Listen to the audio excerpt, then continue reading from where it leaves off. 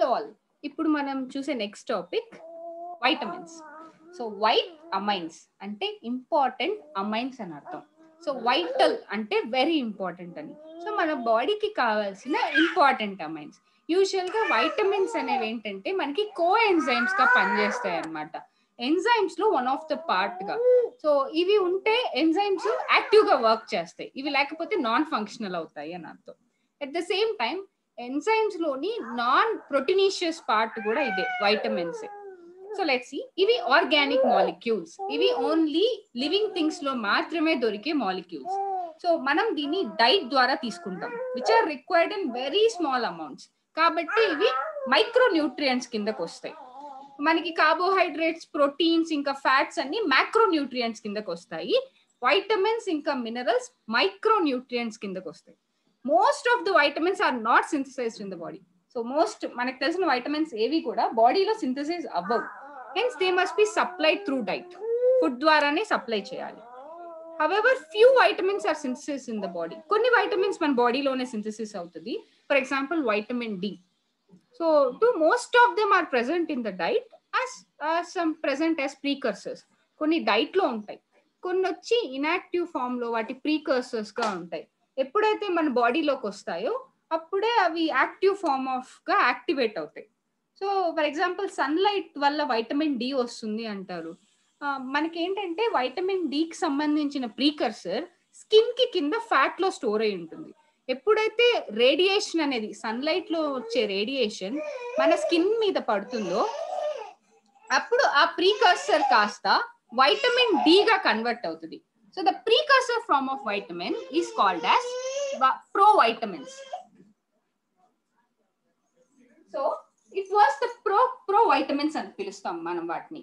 అంటే వైటమిన్స్ అనేవి active stage లో రాకుండా ముందు ఇన్యాక్టివ్ స్టేజ్ లో ఉంటే దాన్ని ప్రోవైటమిన్స్. So in the body these ప్రోవైటమిన్స్ are converted to vitamins. మన బాడీలోకి వచ్చాకే ఆ ప్రోవైటమిన్స్ కాస్త వైటమిన్స్ గా కన్వర్ట్ అవుతాయి. So classification of vitamins. So vitamins ని 2 గ్రూప్స్ గా డివైడ్ చేసాం. ఒకటి ఫ్యాట్ సాల్యుబుల్ వైటమిన్స్, అంటే ఇవి ఫ్యాట్ లో డిజాల్వ్ అవుతాయి. ఇంకొకటి వాటర్ సాల్యుబుల్ వైటమిన్స్, ఇవి వాటర్ లో డిజాల్వ్ అవుతాయి. So first fat soluble vitamins.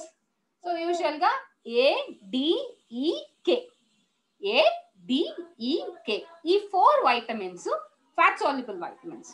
ఇవి మన బాడీలో స్టోర్ అవుతాయి కూడా, కాబట్టి వీటికి డైలీ రిక్వైర్మెంట్ అవసరం లేదు. So RDA, so regular dietary allowance అవసరం లేదు. So they are fat soluble. వీటికి బైల్ సాల్ట్స్ కావాలి వీటి అబ్జార్ప్షన్ కోసం. యూజువల్ గా మనం తినే ఫ్యాట్ లో ఉంటాయి ఇవి, ఈ వైటమిన్స్. సో ఇవి లివర్ లో స్టోర్ అవుతాయి.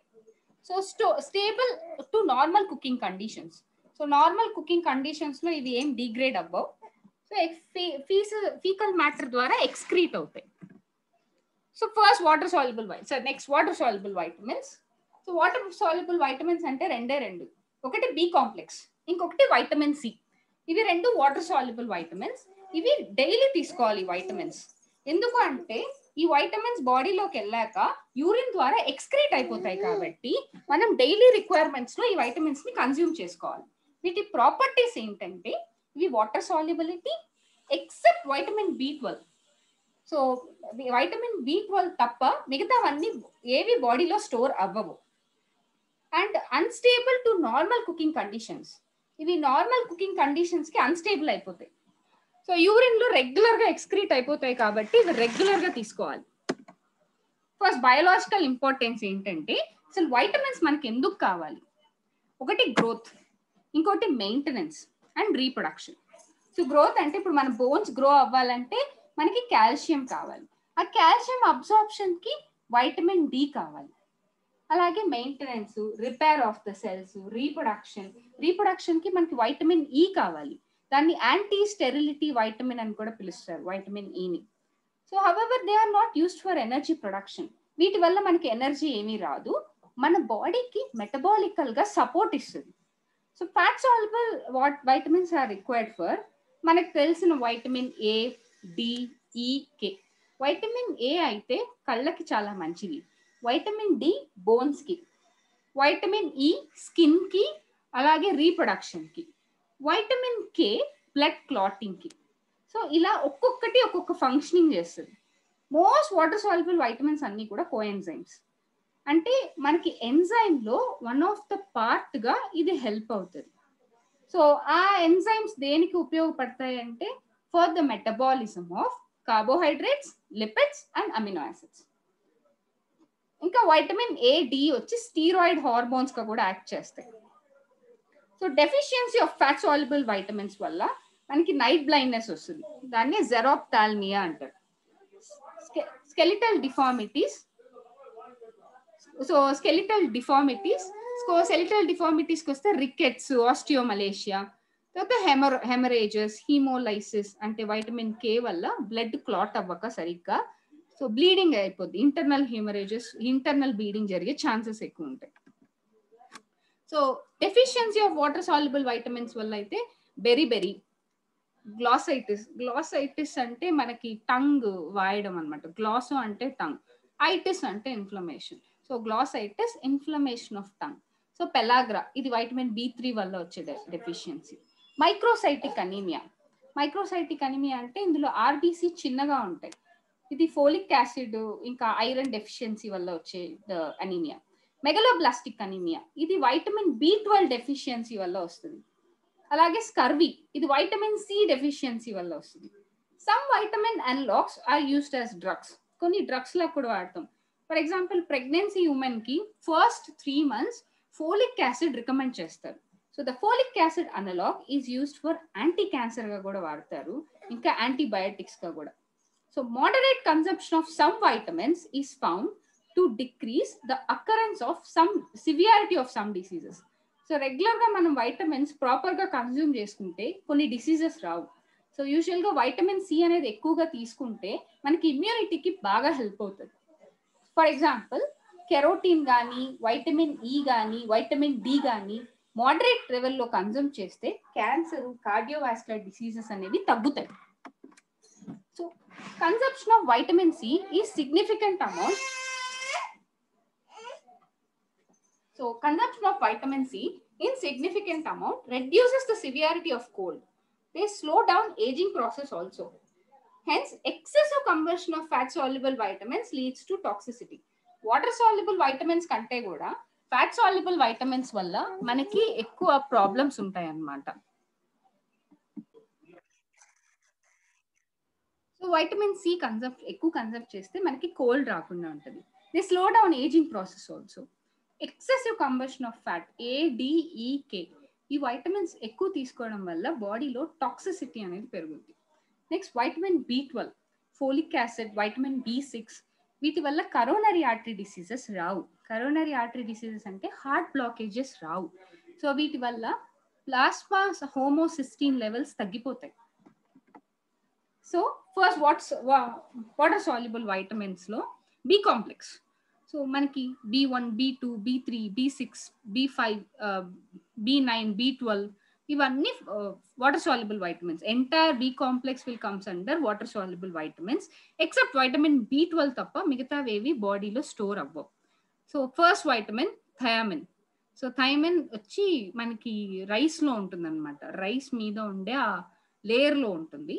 దీన్ని వైటమిన్ B1 అంటాం. Riboflavin vitamin B2. సో దీన్ని ఎల్లో వైటమిన్ అని కూడా అంటారు, లేదా గోల్డ్ వైటమిన్ అని కూడా అంటారు because of the yellow colour. ఫ్లెవిన్ అంటే ఎల్లో కలర్ అని అర్థం. నియాసిన్ అంటే vitamin B3. Pyridoxine vitamin B6. Biotin folic acid. Cyanocobalamin vitamin B12. So ఇది ఆర్బీసీ డెవలప్మెంట్ కి చాలా ఇంపార్టెంట్. Pantothenic acid. సో ఇవన్నీ కూడా B complex vitamins. So next B complex లో first vitamin so thymine. So thymine వచ్చి ఇది heat labile sulphur containing అనమాట. Thymine లో సల్ఫర్ ఉంటుంది. అంటే హీట్ సెన్సిటివ్ అనమాట. It contains A పిరమిడన్ ring and థియాజోల్ ring. So it is join by methylene bridges and highly alkaline sensitive. అంటే alkaline ఎక్కువ అయితే ఈ విటమిన్ డ్యామేజ్ అవుతుంది. అబ్జార్ప్షన్ అండ్ ట్రాన్స్పోర్ట్ ఎలాగంటే స్మాల్ ఇంటెస్టైన్ లో అబ్జర్వ్ అయ్యి ఏ మెథడ్ లో అంటే active transportation method and by simple diffusion.